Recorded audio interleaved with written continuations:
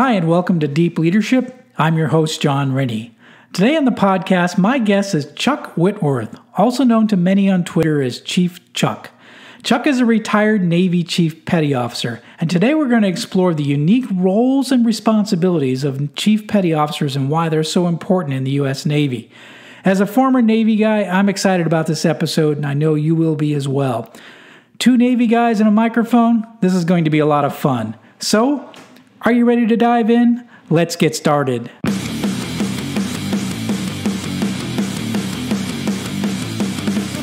Welcome to Deep Leadership. Leadership is a people business. That's the philosophy of your podcast host, John Rennie. As a former Cold War submarine officer who spent 20 plus years leading businesses in corporate America before starting his own manufacturing business, he knows that leadership matters. Are you ready for some real-world actionable advice from John as well as his expert guests? I'm ready. The show starts right now. Welcome to episode 11 of the Deep Leadership Podcast. Today I'm joined by Chuck Whitworth, who is also known by many as Chief Chuck. Chuck is a retired Navy Chief Petty Officer who served 24 years as a P-3 flight engineer.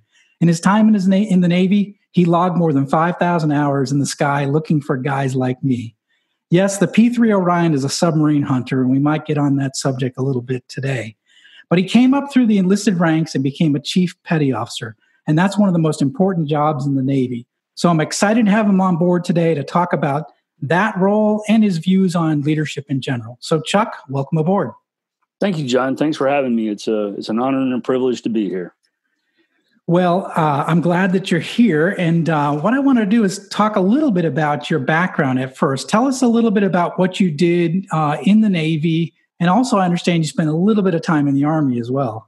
Yeah, I did. It was interesting. I grew up in rural Northeast Georgia in the foothills of the Appalachian Mountains, a very small town, less than a couple of thousand people. And I graduated high school in 1981, but prior to that in 1980, I had already signed up for the Army, and I knew I had to get out of a small farming town. Couldn't work in a textile mill or live in a trailer in my parents' backyard. The world called to me, and so I was like, I didn't want to go to college because I was not a very good student. So I just said, I'll go in the Army. Went in the Army, was a welder in the Army, and got tired of camping out for a living. And I really wanted to do aviation. I've been an aviation freak since I was a little kid. It just fascinated me. The Army said that they would let me fly, but they wanted me to fly helicopters. And at the time, I wanted to work on airplanes. So the Navy took me and started there and was in a helicopter squadron my first tour, H-3s and H-2s. And your listeners are going to have to be really old to remember an H-3 or an H-2. But yeah, then I went to a VP squadron and fell in love with the P-3 and got mentored by a lot of good guys. And they're like, hey, why don't you become a flight engineer? And I did. I became an instructor, made TOPS instructor and flight engineer. Like I said, about 5,000 hours. I got to see the world. Best 24 years I ever spent in my life. But, the thing that everybody can relate to that's ever been in the military is the people. And, when you go into battle with your friends and your family and your brothers and sisters, that's what it was all about. So, yeah, I did that and then retired in 2007. And did like what just about almost every Navy guy does. When he retires, he turns around and goes to work for the Navy as a civilian. Navy, of course. Yeah, so I've been doing that since 2007. Still doing it today. I'm senior program manager, and just taking it from there, waiting to draw my second retirement. That's the way to do it. So one of the things that's interesting, you came up through the ranks of the Navy, and me being a Navy guy myself. The process is interesting because you start off, when you start off enlisted, you're a doer basically. And as you grow in the ranks, you become a leader. You get into more leadership roles until you get to that Chief Petty Officer status where you're primarily doing leadership. So right. What was the transition like for you? When did you start becoming a leader? How did you get more and more responsibility during your time in the Navy? Well, I think, John, one of the ways that I did it was, I always tie everything back to my dad. My dad gave me a strong Southern work ethic, and he always implored me to just, always try to be better. I remember he told me, he goes, son, he goes, I don't care if you grow up to be a garbage man, be the best garbage man there is. But my dad didn't just do that. He led by example. He ran for councilman. Oh, he got elected. He got elected to be a councilman, and part of his job was the sanitation department.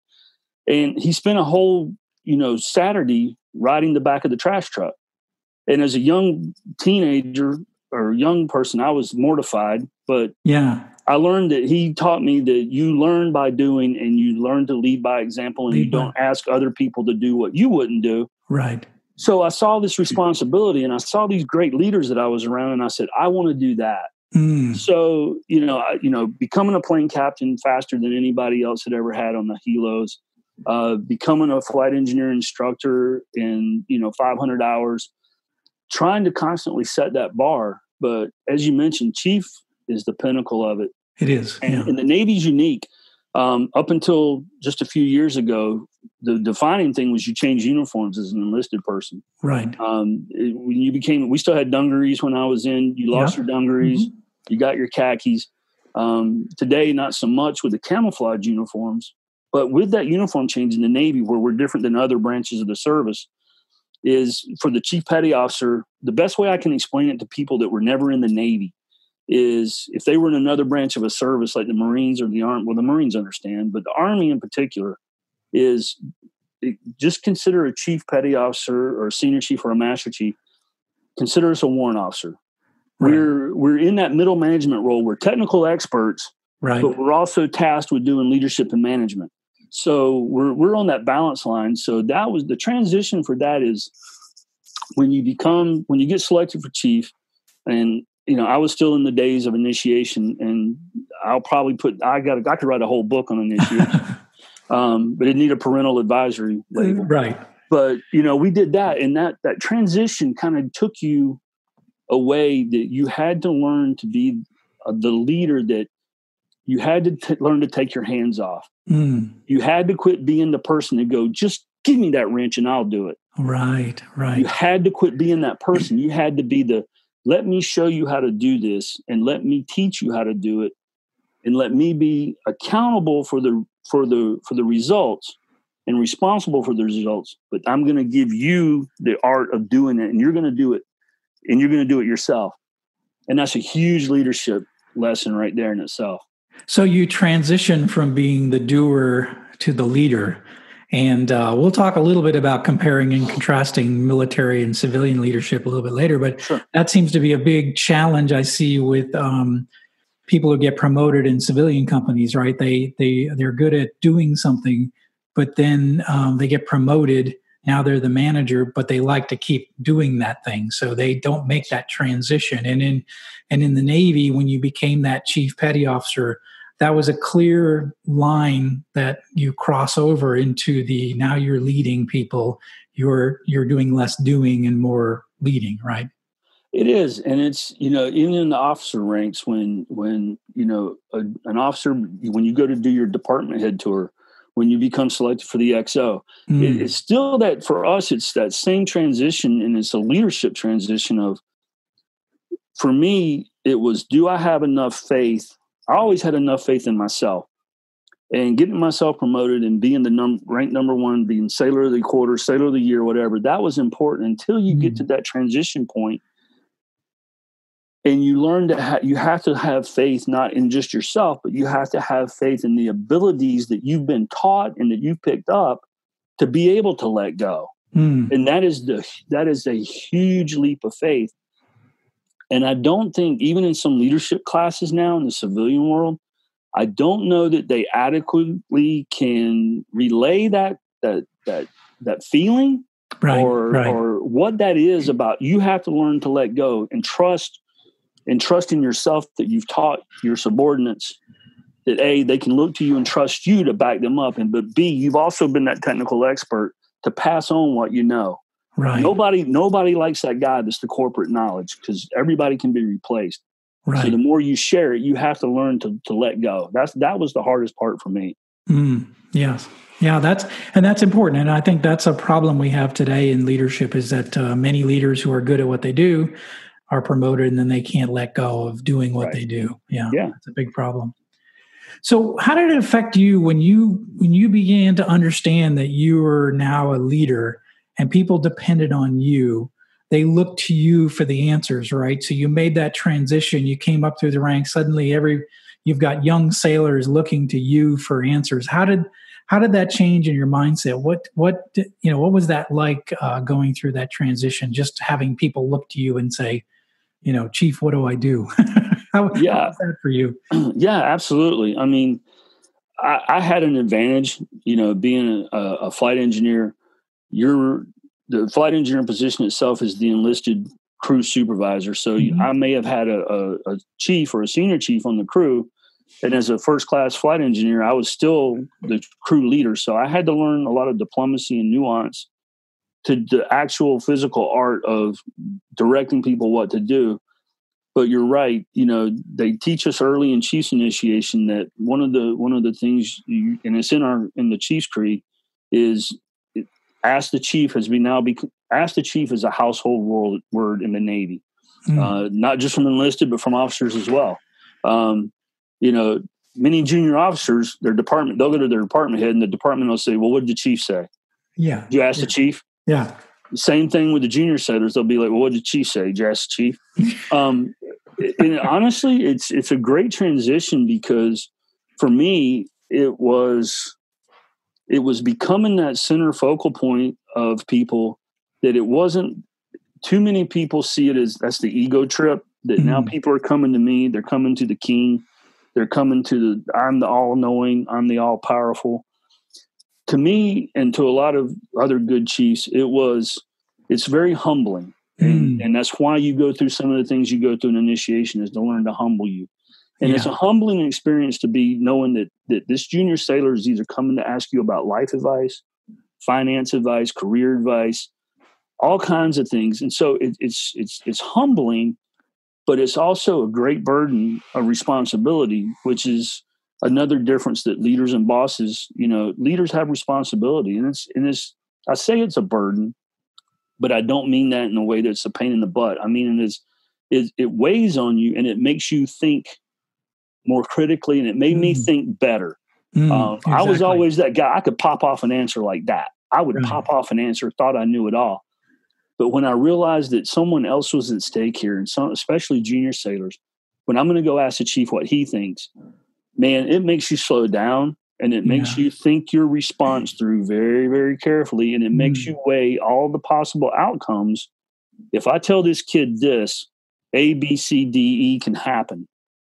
So it makes you really, really, really become a very good critical thinker. And you slow your process down. And so for me, that's what it helped me do is, hey, take everything into consideration. Take everything into an account, and also made me way more empathetic than I ever was because I was that cocky first class that I was that guy. It made me a whole lot more empathetic to people in the other side of the story, and to make me ask, hey, what's this kid going through? What's this person going through? My lieutenant comes to me, his hair's on fire. You can tell he just came out of the XO's office. I've been there, by the way. Yeah. The easiest response in the world is to have some fun and go, gee, I don't know, Lieutenant. You're in charge. You tell me. That's the easiest response in the world. It's the stupidest response in the world. Right. My thing had to be like, LT, just calm down. It's all right.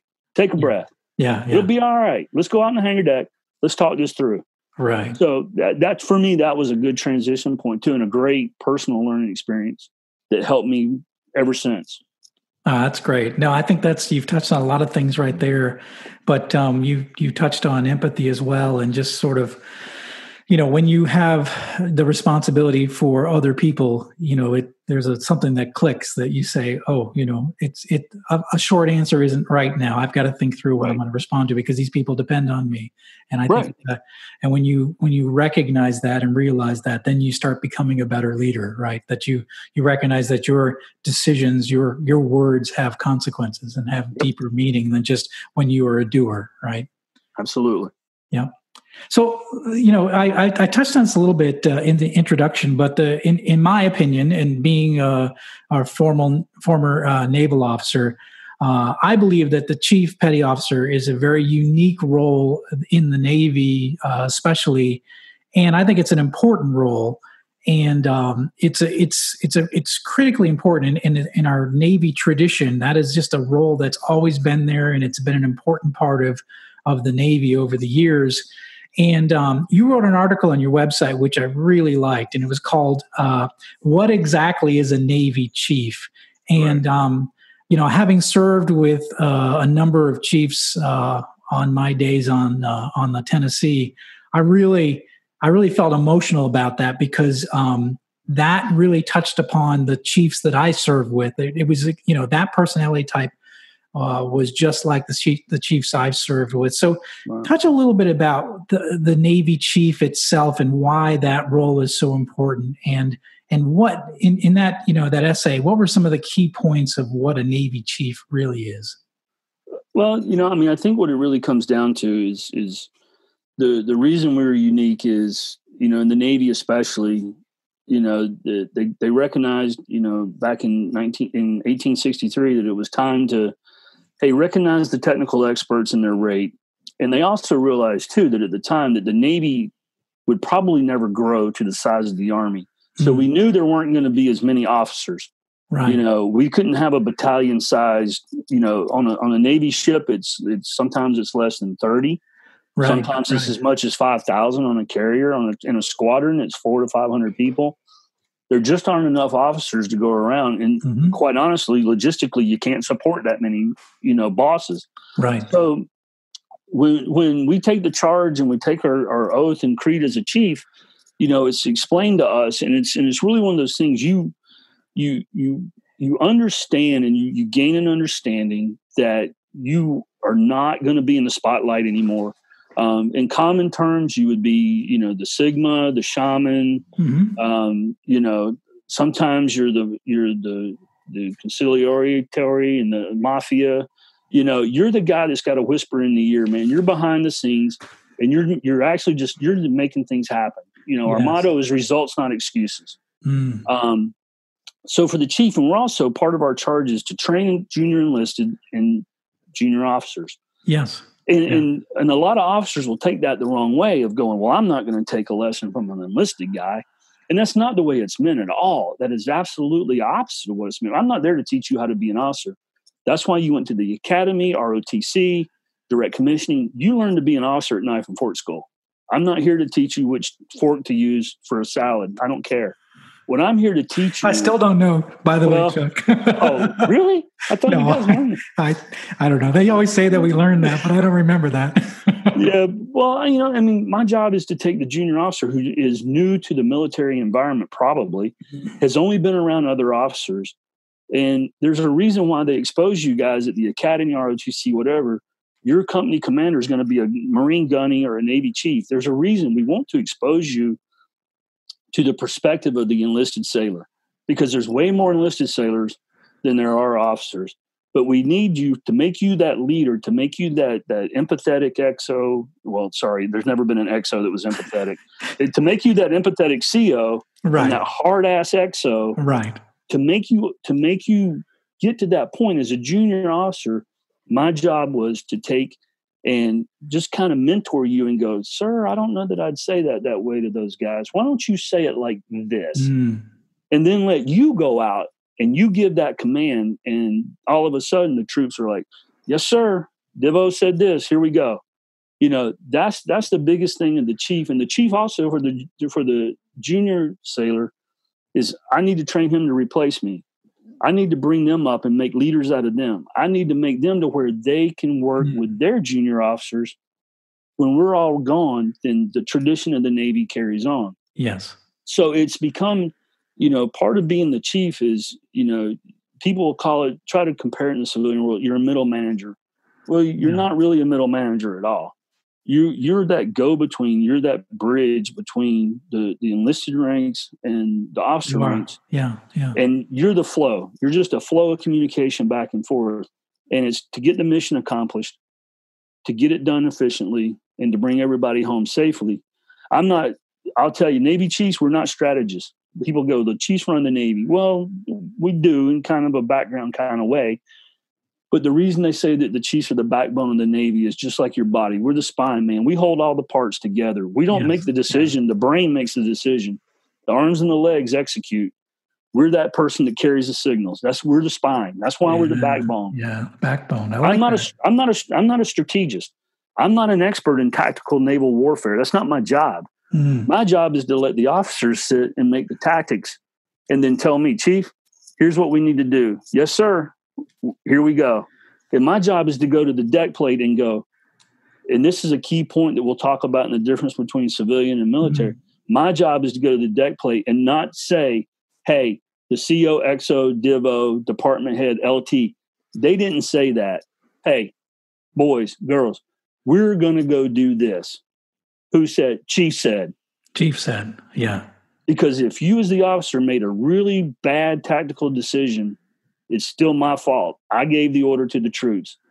You have to maintain that decorum, the respect, that's tradition. They can get mad at the chief all they want to. I don't care. They can say, Chief, that was a stupid decision. And I'll go, yep, it sure was, man. I guess I should have rethought that.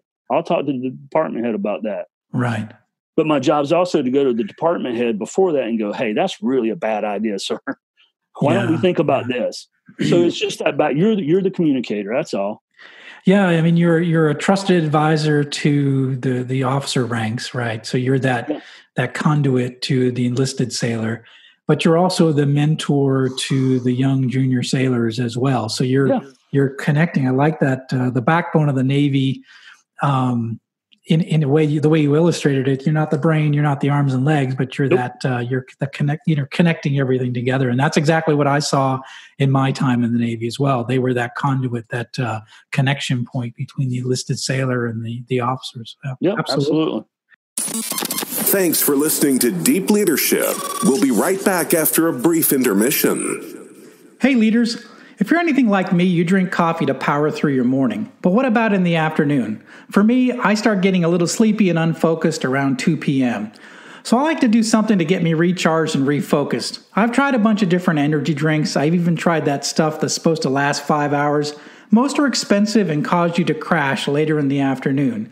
I was introduced to a really good product by a fellow veteran. He told me to try Strikeforce Energy. Strikeforce is a veteran-owned company founded by a Navy SEAL, and their products are all made in the USA.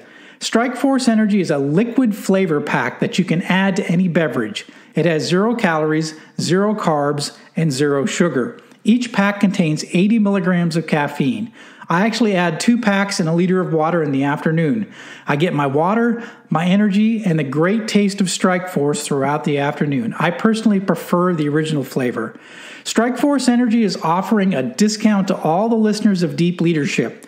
Go to strikeforceenergy.com and enter the discount code I have the watch, one word, I have the watch, for a 20% discount on your order.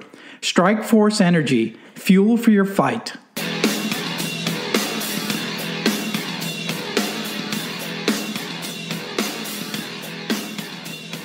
So you touched on this a little bit, and one of the important roles of a Navy chief is training. I say training, but breaking in, if you will, new junior officers. Mm-hmm. And I'll tell you, my story. I showed up to the USS Tennessee. I was an 01. I was an ensign. That's a butter bar. That's pretty much the lowest thing in the Navy. And I was assigned to my first division, and it was a reactor controls division, and I had a chief petty officer that had been in the Navy almost as many years as I'd been alive. And so, as a young junior officer, I found myself in a really interesting position. So how do I effectively lead this group of men when I have a fraction of the experience of the chief in this division? So talk to me a little bit about, some interactions you had with junior officers, and what were the junior officers that did it right? What did they do right? And what did you look for the right type of personality in that leader? Because I'm sure you get all sorts of types depending on where they got their commission and their attitude towards enlisted and what have you. Yeah, absolutely. I mean, the short answer is what I looked for when we get a new corps of officers to come and they would check in. Typically they get to the squadron. They would already be a lieutenant or lieutenant JG because they'd gone through flight school. Right. They'd gone through primary and secondary. They had to go to the RAG and get their training. Every now and then we would get, a maintenance. We get an LDO. LDOs are different though; they're easy. Yeah. We get one that was just a maintenance rate or a technical rate that came in as an ensign, and we also got a lot of academy over their senior year. They would come out. We called it summer camp. Yeah, midshipmen. But they'd come to the squadron. So, inevitably they got turned over to the chief's mess, which was I wouldn't have wanted to do that, but anyway, they. The first thing you look for is just the willingness to listen. Yes. Thank you. And it's that way with everybody, man. When you're new, you got 2 ears and one mouth, shut your cake hole, listen to what I have to tell you. And we can make it go good or bad either way, depending on how much you want to impress me with your John Paul Jones rendition that I'm a Navy officer. Okay, that's cool, man. Great. You look really good with that sword or whatever. But, I like it. But here's how you're going to here's what's going to happen to you if you take that crap down into the hangar spaces. And then in true chief fashion, I would get the ones that were determined and I just turn them loose.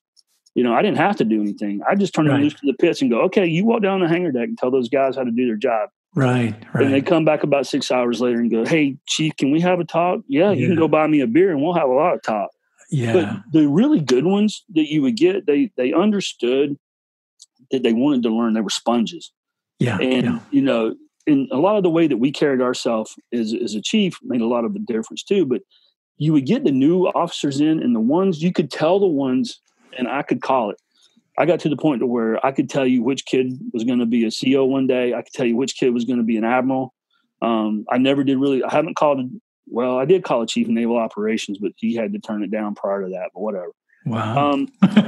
Mike Moran, I flew with Mike Moran, the most recent one that had to turn it down because of some stuff. But anyway, you could tell. I mean, you could tell because in all you could tell, it wasn't not that they stood up straighter or they looked better in their uniform, but they had that in their eyes when they watched you, when they would listen to you, and then they would watch you, and then you would catch them as you were talking to the troops. You'd catch this ensign or this lieutenant. He's standing there and he's not seeing you. He's watching you and he's absorbing this. You can almost see his lips moving like, okay, I need to say that line. Okay. Chief's walking like that. He's got that look. He knows when to make the emphasis on this. It's almost, they were sponges and you could tell that. I was like, man, this guy or this girl is going to go far, man. Yeah. Because that's how they did it. And honestly enough, I'll tell you, since you brought it up, as you go on, there's a whole lot of misconception about the academies. Yeah. I can't speak for the Army. I can speak obviously for the Navy. People always give the Naval Academy graduates a rash, man. And it's so totally unfounded.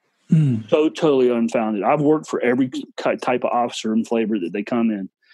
And as they got more senior, the Academy graduates weren't better officers. They were just, you expected a certain behavior out of them, and they gave you the opposite. They were probably the most coolest, laid-back officers to work for. And I don't know why. I mean, I had a good friend of mine that went to high school with me. He graduated the academy. We've talked about it. He can't really explain it. I can't really explain it. It's magic. We don't know. But, academy grads, they're not the ring knocker.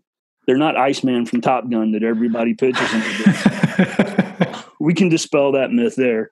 Yes. Yeah, I mean, I served alongside, ROTC and Academy guys, and I honestly, at my level, you couldn't tell the difference. Yeah, and there was a level of integrity from the Academy guys that you could tell that was pretty special. Like they were straight, the straight and narrow. They're going to do it. They're going to do things right, and so there was something about them that really stood out when you were around them. You're like, this is a man of high integrity, Absolutely. You knew that right from the start. So, well, you touched on some things and it's really good. And if those people are listening to the podcast and you might be a new leader or you might be a future leader and you're wondering, like, how do I become an effective leader? And you touched on three things. And one was listen first, 2 ears, use your ears, learn quickly. And the other thing you said was observe your senior employees and what they're doing and soak it all in, be that sponge, right? And be, and take it in and be valuable. Don't think that you know what you're doing, and don't try to fake it, because everybody knows it when you're faking it, right? So, so those are some really good key points there. So, and making that transition to civilian leadership, you've been out of the Navy for what, 12 years, 13 years? Yeah. And so you've had a chance to see civilian leadership now too. So compare and contrast, what do you see different between leadership as it's practiced in the military and then leadership as you see in the civilian world in general? I mean, maybe not so much your work, but in general, what you see. Yeah. Well, in general, yeah, because I've worked with industry, the Boeings, Lockheeds, everybody, small manufacturing companies, metalwork. The thing that I see, and you touched on this, and this is one of the things that when I first started following you, one of the things that you touched on that it drove me backwards in my chair, because I'm like, this is exactly what I'm thinking. One of the big differences is leadership isn't taught. It's not a focus. Yes. Just like for a doctor, nobody tries to teach them bedside manner. And that should be the first thing they should be trying to teach them.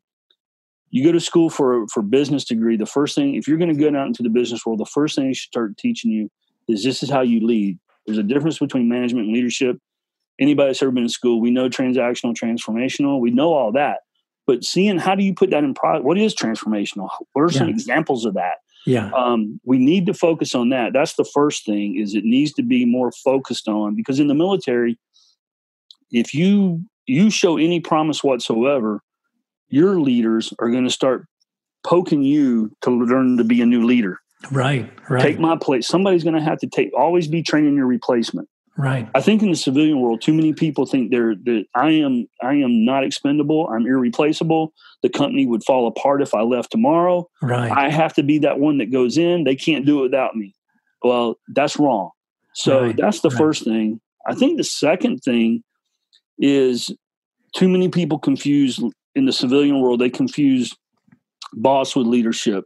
We all know that's not the case. You can be in charge, and that's fine, but you can be the third guy in line and be a better leader than the guy in charge.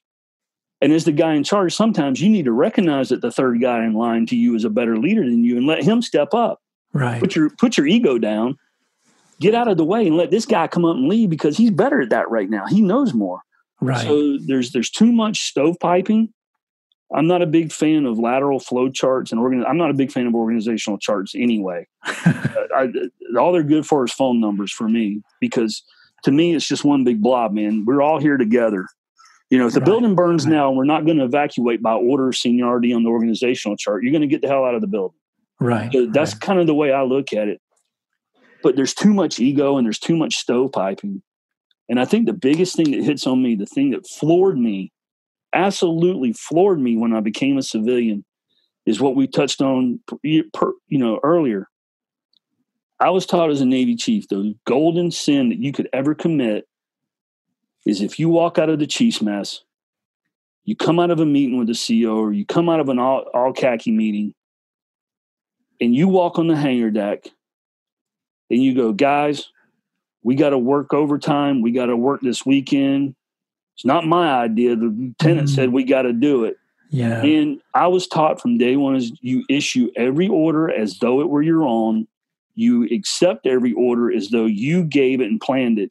You take responsibility and accountability for that order. You take responsibility for the fair execution and the success and the failure of that order. You own everything you do. Doesn't matter if you agreed with it. That's the other rule in the chief's mess. We have a sign over every door inside every chief's mess. What's said in the mess stays in the mess. And the chief's mess operates, for those that don't know, there's always all of the chiefs, the senior chiefs or E8s, master chiefs or E9. Then there's always one master chief. There may be several in the command, but there's one command Master Chief, yes, or chief of the boat, the cob. Chief of the boat, the cob, yep. That, and in the chief's mess, it is a diplomatic dictatorship. Everybody has a voice, but there's a 51% vote, and that's the Master Chief. Yes. That's the senior enlisted. We could all agree on something. If the Master Chief says no, we're not doing it. But by God, when you walk out of that door, nobody knows that except us. And you go down and you go, we're doing this. Not, well, he said, she said, we're going to do this. Not that the CO said we had to work overtime. Not that the CO said we're going to be extended on deployment. We're going to be expended. We're going to do this. We're going to do that. That was the biggest thing that just crushed my soul when I became a civilian, and that I've been working so hard to fix, is there's none of that accountability. There's no accountability. There's no ownership. Right. I think people that try to be leaders today don't understand what all goes into it. They think it's an office. They think it's a name plaque or a sign on your door or a parking spot. It is not. It is so much more than that. That's what's killed me. Yeah, no, I agree with you. That's the thing I talk about the most in my books and in my writings. Is it's just, if you're in it for the perks, the parking spot, the corner office, you're going to be sadly mistaken. You're going to be a terrible leader, right? Because everybody knows that you're just in it for the perks or the paycheck or the bonus or what have you. And I think what you touch on, the military leadership was, you are responsible for that group of people, that mission, and you can delegate the authority. You can charge somebody with getting something done, but ultimately you're responsible for the mission and the people. Yep. And we tend to turn that around in civilian world. We delegate responsibility. We say, okay, if anything goes wrong, you're in trouble. Yep. But we keep all the authority. The leaders want to keep all the authority to themselves, where you got to get approvals for everything. So we switch it around a little bit in the civilian world, to the point where people get frustrated because they don't have the right authority to do their jobs, and then they're held accountable for the results. And it's just the opposite. Absolutely. But my experience in the Navy. So it sounds like very similar to you as well. I mean, do we still have time for like one quick anecdote? Yeah. For me, recently in the civilian world, taking over a team, part of my team is offsite. They're remote over in Indian Head, Maryland, about 30 miles away. They are a branch of mine that I pay for, but we share we share command authority over them, whatever. But they've been in a culture for the last 7 years of a micromanager. To the extreme of you don't send emails without me looking at it first. Oh boy. You don't get on the phone and talk without me listening in. You don't put this out. We put some new people in place over there, but I still have this team, and I've been so frustrated in the last 7 months of working with them. I get frustrated because I keep telling, I was like, question everything I say as the boss. I'm like, question everything I do. Challenge me. I wish you guys would challenge me. Sometimes I want to say stupid stuff to see if anybody's going to call me out on it. Right. It's like, we should be asking, why can't we? Why don't we? Why shouldn't we? Why aren't we? Right. I was like, why me to death? That's my job. That's why I get paid more than y'all. Right. Why me to death to make us better? And they won't do it. I'm like, you guys can send an email. You don't have to do this anymore. You're getting paid an amount of money. I'm giving you the trust. I'm giving you the authority and the responsibility to do this job. You don't need to check in with me. And they won't do it. So it's almost like, they were in a cage for so long that you open the cage and you say, come on out. You don't have to be in this cage anymore. And they refuse to come out, because that's how they'd operated for so many years, right? Having this micromanager who controlled everything. I told my bosses some of my frustrations, and it finally came to me when I was reading out of your book, and I don't know if you've ever read It's Your Ship, the story of the boat. Yes. I read through all this stuff, and it came to, I had this thing, I'm like, you know what? I was like, these guys, I've given them the power. I've made them lions. I'm like, you're a lion. Roar. Go out. Be a lion. Be savage. Right. But they were a lion in the zoo. And so, if I imagine a little cub lion that was raised for 20 years of its life in the zoo, if one day I come in and I throw open the door and I go, be free, little lion, be free. Yeah. He's going to step outside the door and look around and go, whoa. Yeah. I don't think I like this. I've never been out here. Yeah. I know my cage. My cage has the straw. He comes by with meat 3 times a day. I go to bed at night. My cage is cool. Comfort is a cage, Dennis. So, I mean, so what it taught me was I just have to be patient. And I think that's another thing of leadership that we need to learn too, is you have to be patient. I've had to learn that not everybody operates at mock turkey like Chief Chuck does. Not everybody is hyped up on coffee. Not everybody is that go-getter. I'm having to learn to not just adjust my style. I've learned to adjust my leadership style over the years to different people. Yes. What I've had to do is learn to adjust the leadership style that Chief Chuck uses on Chief Chuck. Yeah. In other words, I've had to learn to manage my expectations. And it's like, just calm them down a little bit. Give them time. They're scared. Right. I've given them, and maybe it was my fault for all at once, giving them all of this freedom and autonomy to go do your stuff. And it's like you throw a pigeon up in the air and it falls to the ground. You're like, do something. What's wrong with you? Eventually it'll get up and fly, but you just have to be patient. So, right. Yeah, no, you're right. It's sometimes you have to, I always say that sometimes I get ahead of my team. I'm super excited. I'm moving really fast, but I'm so far out ahead that the team hasn't caught up to me yet. So you have to learn how to pace yourself a little bit and slow down a little bit. You want to see, you don't want to be going, you don't want to turn around and see no one behind you, right? As a leader, it's the worst feeling, right? Yeah. So you have to slow yourself down. You have to, set the pace, and it takes a little time sometimes for people to recognize your what you're trying to do. So for me, I've had to slow myself down as well too, to try to make sure I don't get too far out in front of my team. Yeah, absolutely. Yeah, that's great. So a question for you. I've been asking everybody that comes on the podcast. So in your opinion, what are some characteristics, and we touched on some of them, but what are some characteristics of a great leader? What are some characteristics of a leader worth following in your opinion?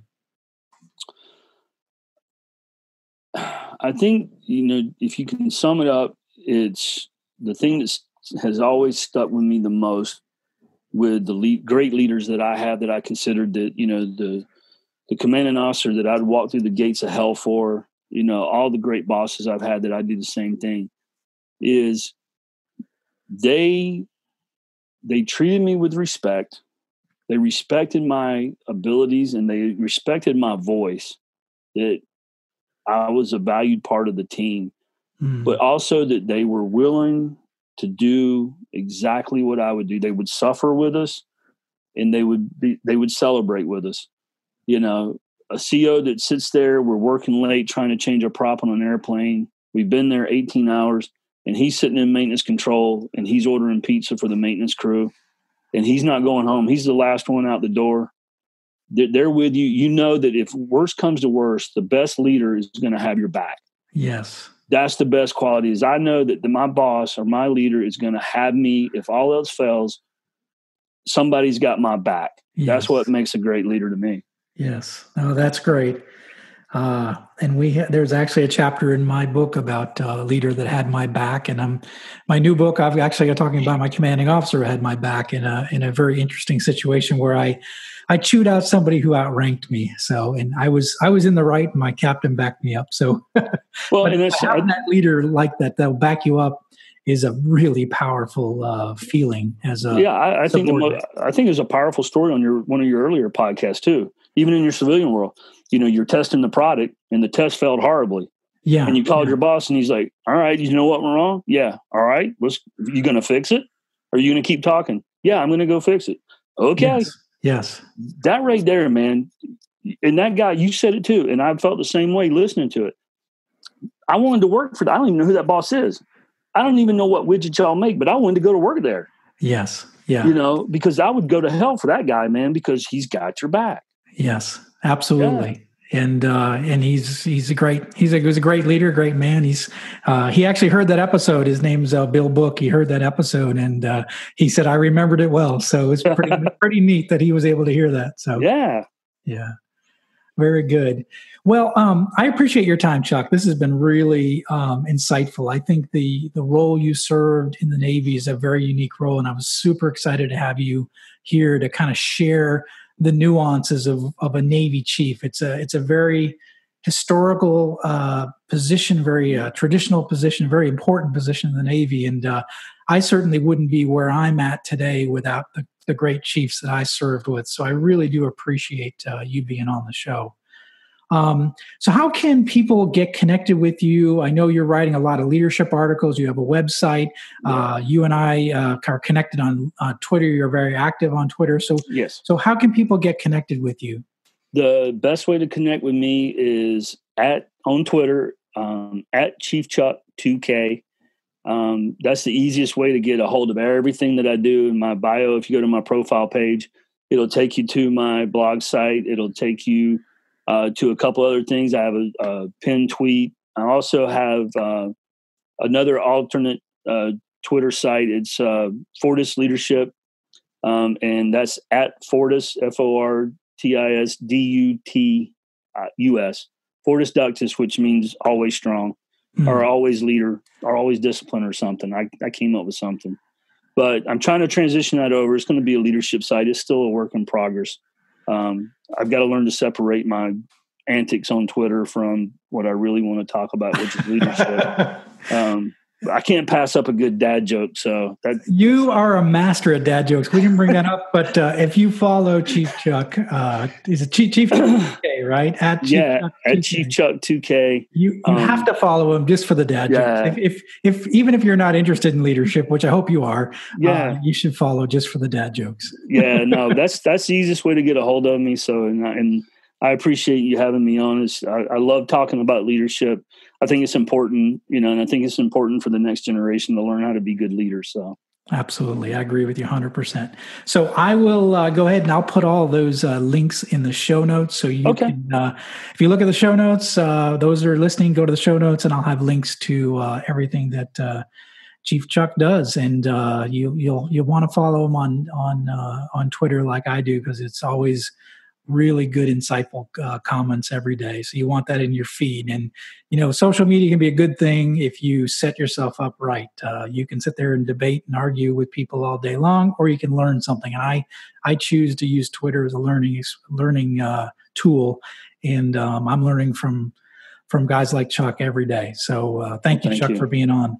Oh, thank you. And thank you for doing this, because it's been a great inspiration to me, and seeing all the great leadership stuff we have on social media is very heartwarming.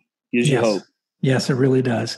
So I encourage everybody to connect with Chief Chuck, because if you want to be a great leader, you really want to listen to the lessons of people that have been there, done that, and you want to spend time with people who've been in the trenches for years. So thank you, Chuck, for all your insight. I really appreciate it. Thank you. All right. Well, that's it for today. And thank you for listening to Deep Leadership. If you like this podcast, please subscribe and share so we can continue to build a world with better bosses. Till next time, this is John Rennie saying take care and lead well.